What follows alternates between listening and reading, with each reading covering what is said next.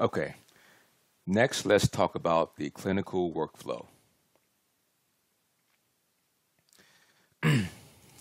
So now, as we've been discussing throughout our videos thus far, excuse me, we've talked about, we've gone over, we've discussed, mentioned the clinical workflow, and here we're going to go into some more detail about that here in the next couple of slides. So what we have here first, let's look at this first example. We have a clinical radiology workflow at an imaging center. Okay, so let's say, so Jane, so what we have here, first step is Jane visits her PCP because of back pain.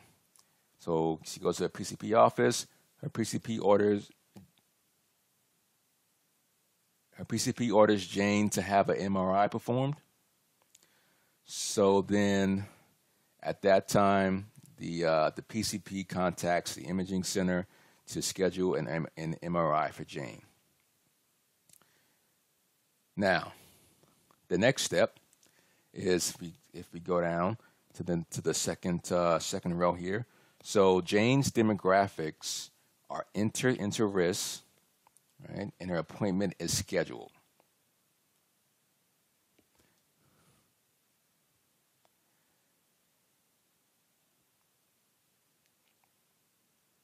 And her appointment is scheduled.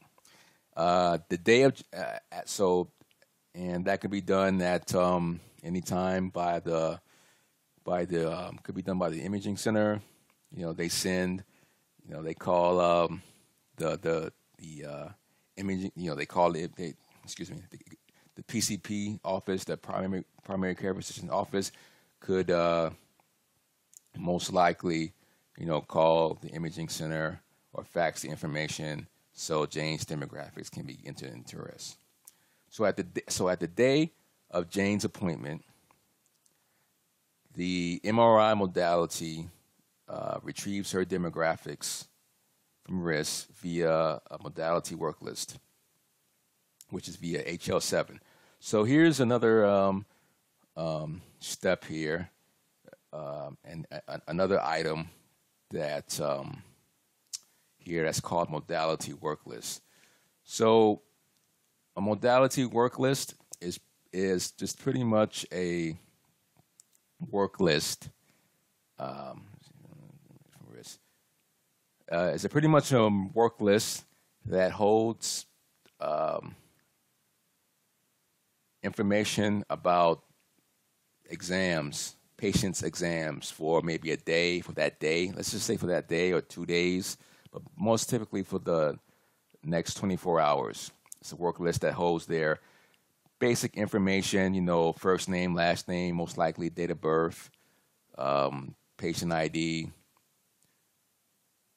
age, things of that nature, so that they get from the RIS and that they can get from the RIS, so that the modality is able to, when the technician scans, performs the MRI scan on the patient, they're able to tie those actual physical images that they took to the demographics based on the modality work list. So they'll pull. So typically, when a technician, when they're at their scanner, they're at their station. You know, before the patient gets their scan, you know, maybe they're at the front desk, waiting to be called in to have their procedure performed. A technician will have at their screen, the station, they'll have a list. They're able to access the modality work list from their station, which will show the list of exams and patients with exams for that day. They're able to find the correct patient from the list. They select the patient, and then at that point, they have the patient information available on the screen. So then they'll call the patient back into the room, prepare the patient for the exam, And then at that point, just hang on for 1 second. I'm sorry. Let me see. And then at that point, the patient is brought back into the room. They're, prepared for the scanner. The technician will prepare the patient for their exam, put them in position on the scanner where they need to be, and then at that point, the technician is able to perform their scan, which will, and now since they have the patient's demographics pulled up, information, they're able to tie the actual images to the patient's demographics. So when that's done, that's what the modality work list is for. Modality work list, can be a risk, can have a modality work list, can provide a modality work list. A PACS can provide a modality work list. So different medical devices are able to perform modality work lists, and you want to have a modality work list, because if you didn't, let's say if modality work lists are not available, isn't available at this imaging center for some reason, then what has to happen is the technician would have to manually type in the patient's demographics for that exam. They'll they'll have to manually type in first name, last name, maybe date of birth, maybe age, social security number, maybe patient ID. So, and what happens is without the modality work list, that can lead to manual, when you're dealing with manual steps, manual intervention, that may lead to manual errors, misspellings. So this is why modality work lists are one of the reasons why they're so beneficial, because or maybe the errors, the technician may type in the wrong patient's name. This is the reason why. One of the reasons why modality work lists are so useful, because you're able to cut out certain possible typographical errors. And this is done. The modality work list is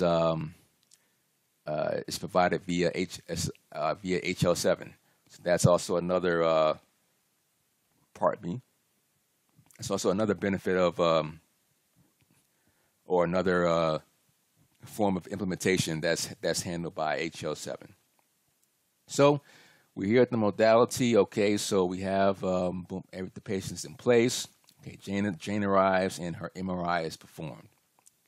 Then at that point, the modality will send the images to PACS via DICOM. So now we have DICOM in play, because we have the actual images, digital images. So they need to be sent to PACS.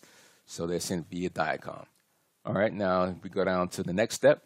So on a workstation, the radiologist displays Jane's images from PACS, interprets them, and provides their diagnosis into a report. And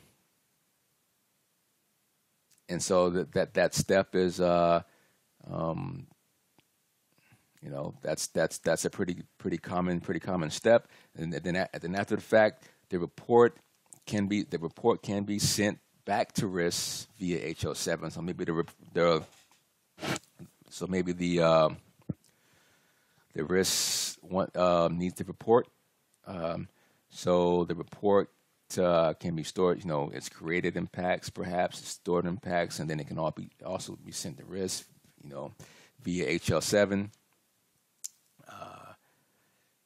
And then at that point, the RIS is sent back to the primary care physician via the web. Can be sent back via the web or fax, or whatever methods that they use. And the PCP shares the results with Jane. So can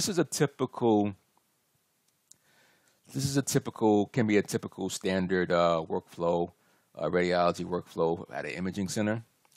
I have, definitely worked, having been in the imaging center for a number of years. I've seen this workflow played out numerous of times, and that is a workflow for a